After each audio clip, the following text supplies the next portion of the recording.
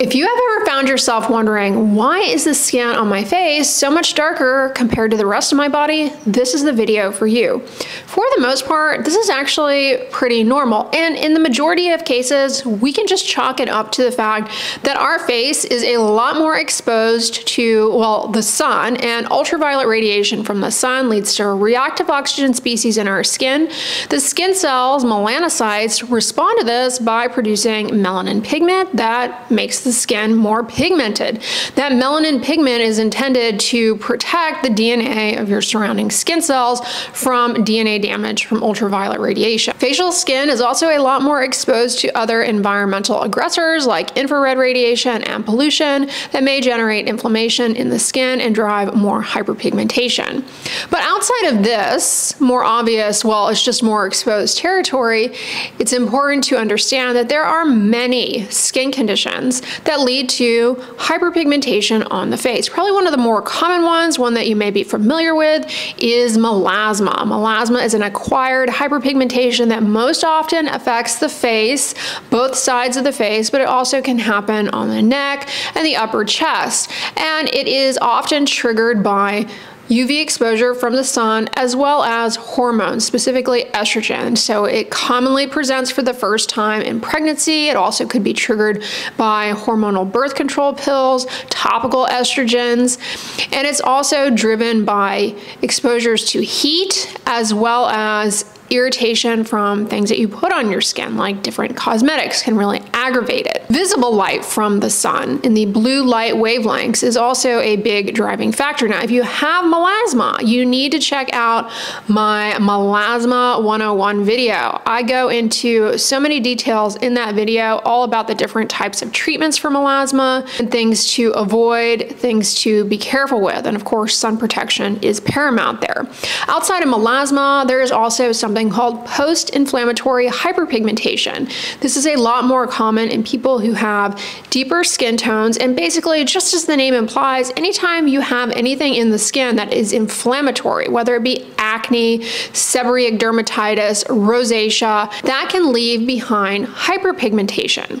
In some cases, it also can take away some of your pigment and leave behind hypopigmentation, or sometimes you can have a mixture of both things going on at one time, hyper and hypo, as a result of inflammation from skin conditions. And the severity and extent and persistence of that hyperpigmentation is dependent on the overall extent and severity of the inflammatory issue that triggered it, as well as how long that inflammatory condition went untreated, unchecked.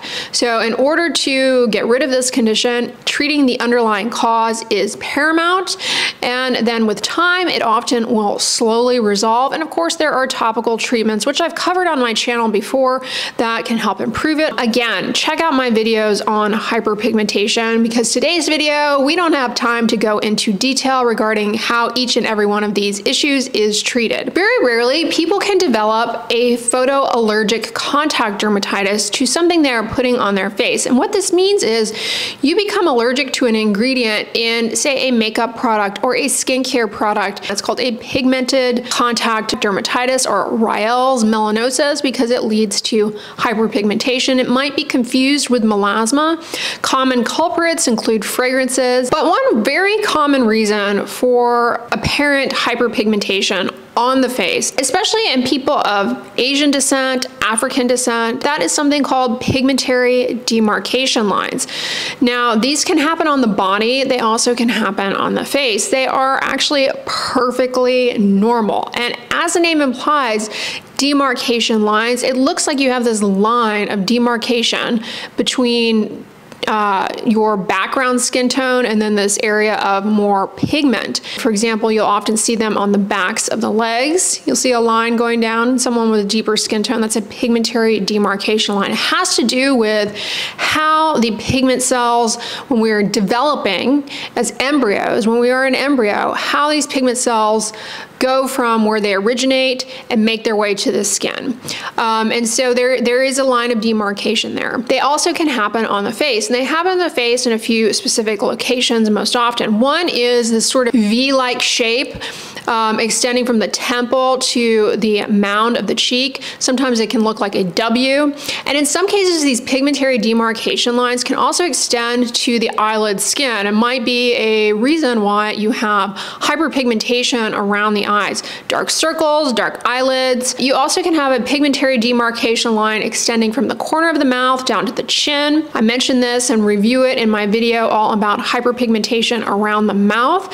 So that is perfectly normal. And it's important that these conditions be recognized and explained to you if that is what you're dealing with, because there's really not a topical cream or lotion that you can pursue that is going to get rid of these. They're sort of just part of your skin's makeup. Speaking of things that you might be born with, one of them is actually a type of birthmark that happens on the face called nevus of Oda. Nevus of Oda presents with this like bluish, grayish pigmentation. And it's an interesting type of birthmark, essentially, in that, as I explained earlier, you know, when you're an embryo and you're developing, the melanocytes, the pigment-producing cells, they originate in one location and then they have to migrate into your skin. They migrate into your skin where they're supposed to take up shop right at the very bottom layer of your epidermis. But sometimes as they're migrating there, a few of them get stuck in the dermis, and then they just live in the dermis, the deeper layers of the skin, moving forward.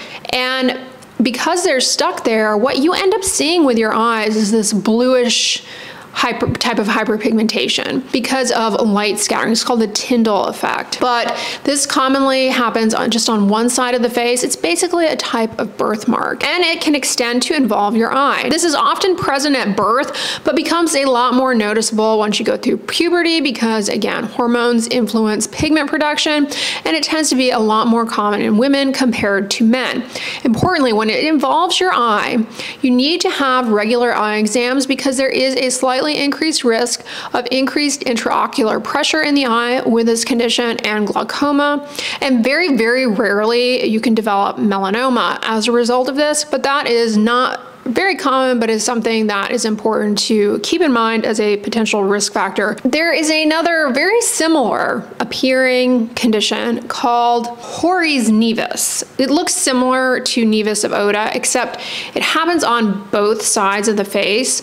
And in contrast to nevus of Oda, Hori's nevus is not present when you're at birth. It's something that appears usually in your 30s. And it's the same type of condition where you have pigment cells down deeper in the skin. It doesn't affect the eyes like nevus of Oda. Sometimes it can involve the forehead and the upper eyelids. This is acquired. It's not something you're born with, and it is a lot more common in women. Hori's nevus is something that can potentially be misdiagnosed as melasma because it's acquired like melasma is. It appears in your 30s when a lot of women develop melasma for the first time. It looks kind of like melasma, but it's not. And so it's really important that you see a dermatologist rather than just assuming you have one thing, because a proper diagnosis is key because, you know, with melasma, we have treatments that we pursue which are just not going to be effective for Hori's nevus. It's also important to know that you have Hori's nevus because in contrast to melasma, Hori's nevus or nevus of Oda, if you were born with this type of pigmentation, these are not things that are caused by or exacerbated by the sun. Then there are a variety of just sort of unusual, relatively uncommon skin conditions, which I actually have videos on this channel. One of them is commonly referred to as ashy dermatosis. The proper terminology for it is erythema dyschronicum perstans. I told you guys this the other day, but in dermatology, we love to give things these long, convoluted names. EDP or ashy dermatosis. I have a video all about this. If you have a diagnosis of ashy dermatosis, I want you to watch that video because I give a lot of information on the types of treatments, what it looks like. For the most part, this is an acquired type of hyperpigmentation where you get these oval dark spots.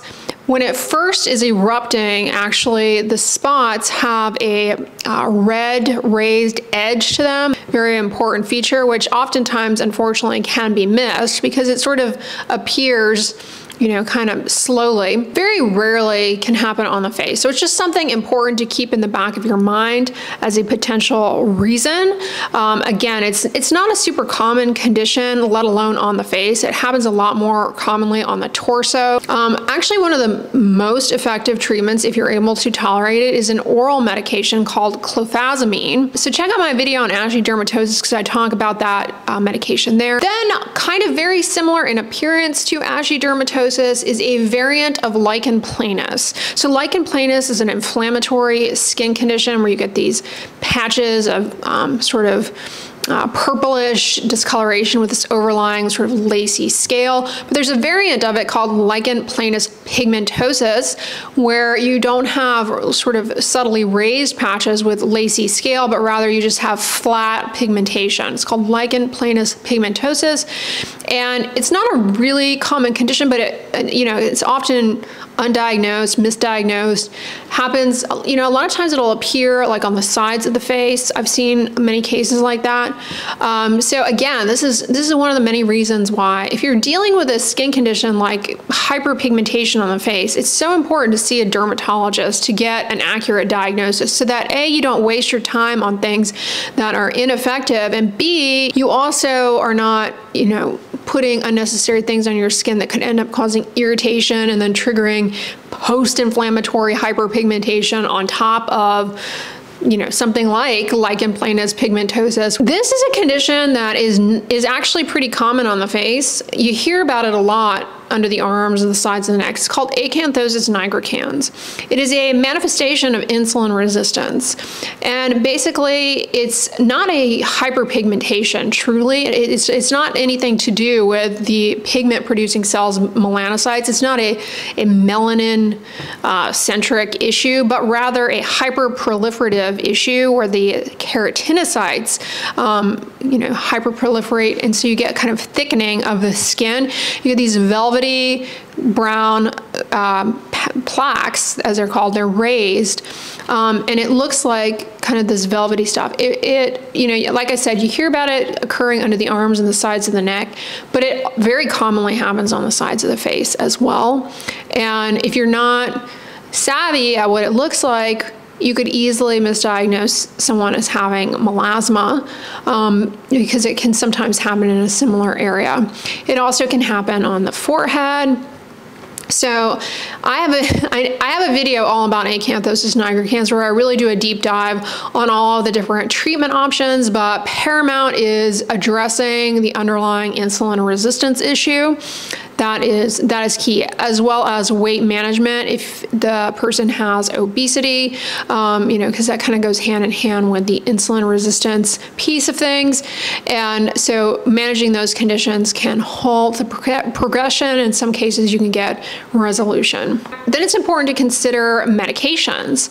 You have to think about something called exogenous ochronosis, which is rare, but it's definitely worth mentioning. And that comes from excessive, unmonitored, unchecked usage of a high concentration of hydroquinone. Now, hydroquinone is a topical skin bleaching agent used to treat many different types of hyperpigmentation. It's a safe and effective treatment, but patients who use it without doctor supervision, especially a high concentration or a high concentration that's admixed with potent steroids, they can get this disfiguring skin condition. It's called exogenous ochronosis, because exogenous means happens from the outside.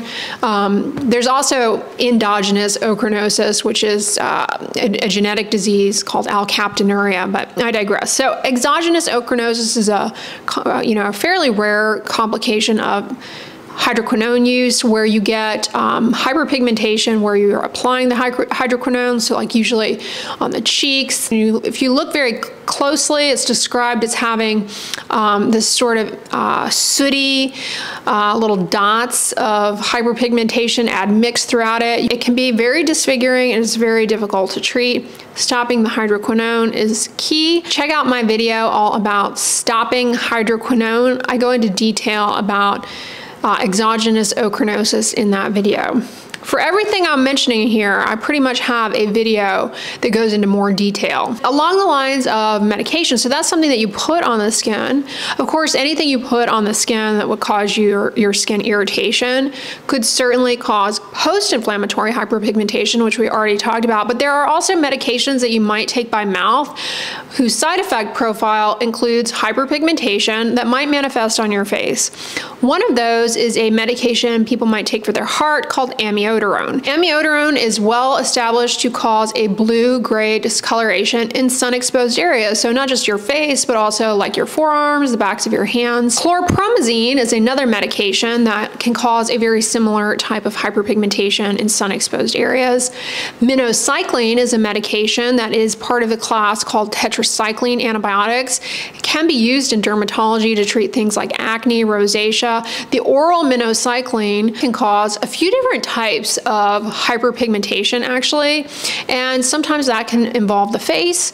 It can involve bluish discoloration of any scars that you might have. So if you have acne scars and you're on minocycline for a prolonged period of time, it's possible that you develop this hyperpigmentation within the acne scars. Hydroxychloroquine, otherwise known as Plaquenil, this is a medication that we use to treat lupus. We also use it to treat lichen planus, but it can have a side effect of hyperpigmentation. So that's, you know, if you are on this medication, that's why it's important to follow up with your doctor regularly to monitor for side effects.